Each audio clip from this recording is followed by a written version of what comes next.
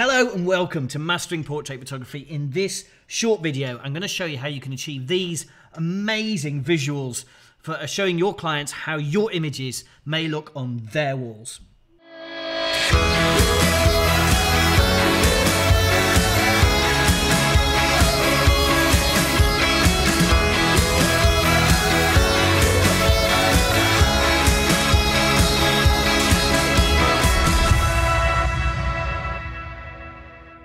Okay, so let's start. I've brought up here one of the simplest room sets. We're going to step through 3 room sets: a simple frame on a wall, a multi-image collection, and then a canvas.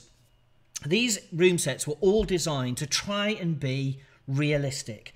They're not so flashy, they are real rooms as best as we can make them, so that your clients will be convinced that buying a picture from you and putting it in a frame, or buying a framed image from you, is exactly what they would like to do. So let's start. This is room set number 3. If you go onto our website, if you go onto Mastering Portrait Photography, you'll find this as room set 3.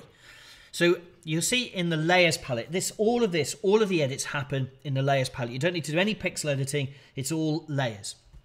So firstly, you'll see there are, in this particular file, 3 distinct layers. There's the reflections, there's a group called frame, and then there's a background layer that's called wall and frame, and in some of the later room sets it's simply called background.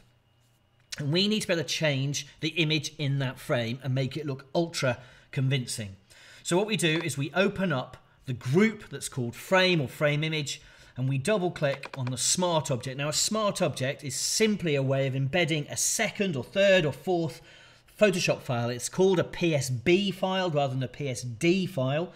And it just means it's embedded inside the file that you've downloaded. This is really useful because, as you can see, it's got a single layer. That layer is a frame type object or a frame type layer, and we're going to change the image in it. So all you do is you click on the little left-hand icon that denotes the frame, and you'll see now it's giving me a little bit of information in the middle of the screen, the image that's in there. It's showing me the extents of the image that's in there. This hard boundary around the edge is the extent of this particular image. And here, this is the bit you're looking for, is it says in inset image up in the properties window. You click on there, click on place from local disk embedded, and then you can go and find your image.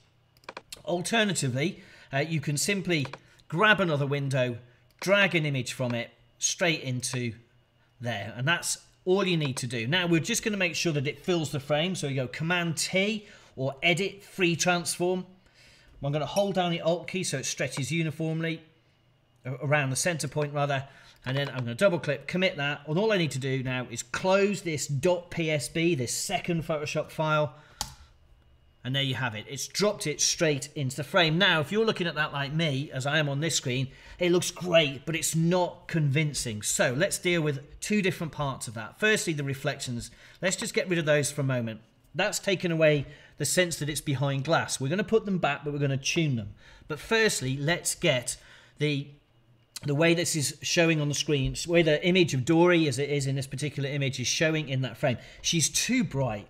And this is one of my bugbears when it comes to room sets and synthetic images, where it just doesn't look real. It's not convincing. So we can do a couple of things. The first thing I will do is let's just try changing the opacity of the group. Let's just try that. Let's just see what happens if I just bring that down. That's not bad, actually.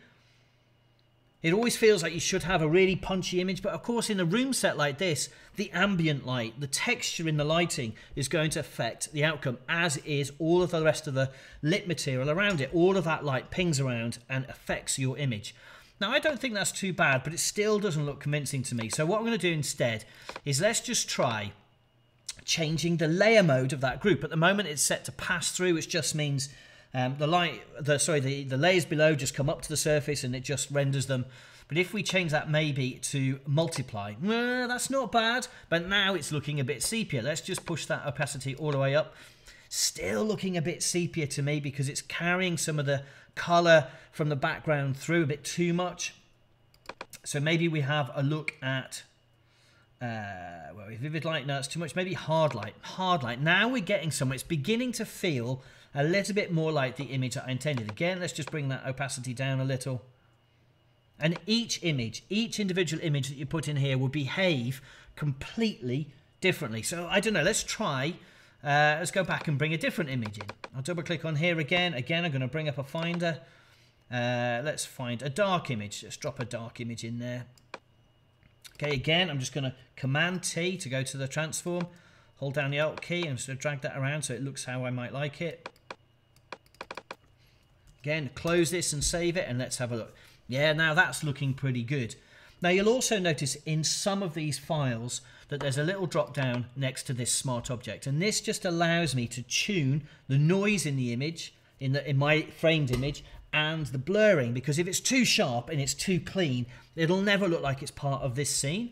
So all you do, if you find a blurring layer and you want to tune it, you double click on it, it'll bring it up, and of course, because this is a smart object, it will let me tune it. So if I bring it all the way, you can see the effect it's having. Obviously, that just looks like myopic. So it looks like the photographer took it through water.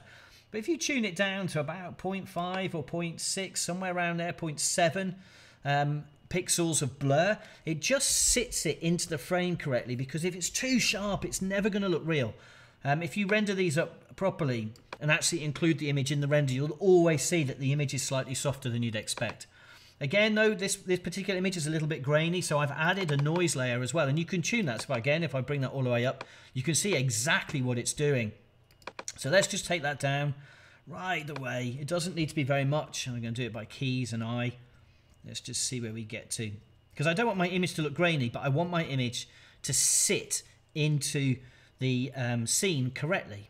And I think it's round about there, maybe 2.5, something like that. That looks okay. I'm going to close that. Right, so now I've got my image. So I've had to tune it a little bit, but I want this to look really genuinely real, like the client really has this on their window. So you have to put in a little bit of effort, because we can't build these so they automatically reflect how your image interacts. Now I'm going to put the reflections back on. So if I bring the opacity of this all the way up to 100, you can see how strong the reflections might be. Now if you're doing a slideshow where the client's not actually going to sit and look at these images, you just want it to look uber real, then a really strong reflection is great. But of course, if you're trying to show this to a client as a pitch, you know, dear madam or dear sir, we think you should have this picture on your wall, they're going to question those reflections. So you need to just get them under control. And all you do is just change the opacity. These are usually, the mode for this layer is normally set to screen, as that seems to give the best angle. Sorry, the best interaction of the reflections with the rest of the scene. So all you do is bring that up and down until it looks like it's still nice and glassy, it's glossy, it's shiny, it has everything you need to convince the client that an image behind glass is what they should buy. And that is it. You've got a tuned, finished, beautiful rendition of an image, of your image behind glass on a wall. But what about something like an acrylic? So if I bring up this one now, you can see this is a collection. It's a Saporito. These are Graphi's Acrylic Pros. That's what they're modeled on. These are Steve Saporito. This is one of Steve can't even say it. Steve Saporito's collection designs. We've got our own as well, but we've also, over the next couple of weeks, we're going to be producing all of Steve Saporito's collection so that the Graphi customers can use them with ease. So what I'm going to do is let's just step through the various bits of this file. Again, familiar to you, we've got a reflections layer. We've already just talked about that, on and off. I'm going to turn it off for a moment just while we plant the images in. We've got the frame images. This, again, is the set of layers, the smart objects, where we're going to actually insert our images. But this file also has a color changing layer. Everything else so far is exactly the same, but this particular file has the ability to change the color of certain parts of the decor of the room. That's useful if you know, for instance, your client would never have a white dining room like this, or your client has a very specific color and they're wondering if the images that you've created would sit well with that. So all we do is we go into the color changing layer, double click on the little icon here. This is the wall color, so we double click on that and we can change that really all day. I mean, be sensible. If you go over here, it's never going to look real, okay? So you have to sort of keep it under control. Again, you have to choose your layer mode depending what color you're trying to portray. The masking is done, the tooling is done, but now it's down to you and how you want it to look. So if I just bring that down here, all I want to do is just darken it off a little bit, and multiply is great for this, the multiply layer mode. Now, if you find you want a punchier colour, you want it to show through, if it's a vibrant, poppy kind of room, be careful on this one, by the way, because the light showing through the bowl doesn't do the doesn't color change correctly. So just look out for little tails like that. So if we just double click, I'm going to take that down and out of the way a little bit. But if you want a punchier color, change the mode from multiply to overlay. Okay, and again, let's just double click on here and just drag it into the colors. And you see now I can create much brighter colors. But you've just got to be careful that it stays convincing. I don't think these always look quite so real. Now, if you want to go for that kind of look, that's fine. I'm going to stick with my multiply, and I'm going to just knock that into the background a little bit. Similarly, in this image, you can also change the color of the side. So the default color, actually, of these Pro acrylics in this particular model is white, but that just looks a bit strong coming off the wall. So again, all I'm going to do is double click on the color changer, and I can just, no, hang on, I'm going to click on it and enable it. Double click on it. This also is set to multiply, and you can see that if I want those, if I want black sides, which is of course the other really common type of something like the Acrylic Pro, I just drag the color all the way down, and there you go, I've got black. Still doesn't look too convincing, so I'm just going to lift that a little, just take the edge off it so that it sits well on that wall, and there you go. Everything else exactly the same. If you want to change an image, you expand it, double click on the layer, find your finder, drag in an image, Command T just to make sure it's sat there. I'm just going to expand that a little bit, close it, and that's planted it in there. You tune it exactly the same way. You get it to sit into the scene in exactly the same way. So that's how you do this with a room that you can color change. But what about a canvas? Because canvases have their own unique challenges. Well, we've got one or two of those up there as well. So again, exactly the same thing. This is one which we're still building, so you can see the different layers that we use here as we're putting them together. Again, it's got a wall color changer if I want to use it. So that's without the wall color changer, that's with it. And if I go and find the canvas image, now here's what's different. I'm going to double click on this canvas image now, and it brings it up. But notice something about this image. When I drag it in, sorry, let me just click on there, and I drag in an image. Let's see if we can find one with a reference point on it. Let's use this one here. Okay, so again, I'm going to scale up my image. Command T, and I'm just holding down the Alt key to scale it around a section. Now let's have a quick look. I'm going to just lift that up a little bit. Now, what's different about a canvas image is when I commit this and I bring it back, is you lose some of your image. Why? Well, of course, this type of canvas, a wrapped canvas, actually has canvas around the edges. And on a canvas, you lose about 5 inches, give or take. So there's 2.5 inches. In fact, with these graphy canvases, there's 2.3 images on the side, 2.3 inches on the side, and then there's a little bit left behind the edge. We've allowed 5 inches to give you some wiggle room. This is modeled relatively accurately so that when you take your image and you drop it onto the canvas, then it looks correct. So whatever size image you've got, it's wrapped it around the edges, you've lost some information. So if you look, for instance, here at Dory's eyebrow and where it touches the edge of that canvas, if I double click and go back to the crop that I provided, you can see there's plenty of headroom on there. And that's because the canvas, it's simulating what happens as it wraps round. So that's how to do that. Very straightforward. We've got all sorts of looks coming.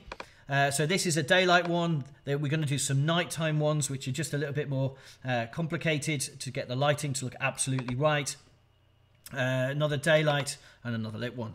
So these are the things we're doing. This is how you receive the files. When you go onto the website and you download it, you get a PSD file, something like this. You will have to fine tune them, but trust me, the rewards are every bit worth it. So until next time, enjoy them and be kind to yourself. Take care, guys.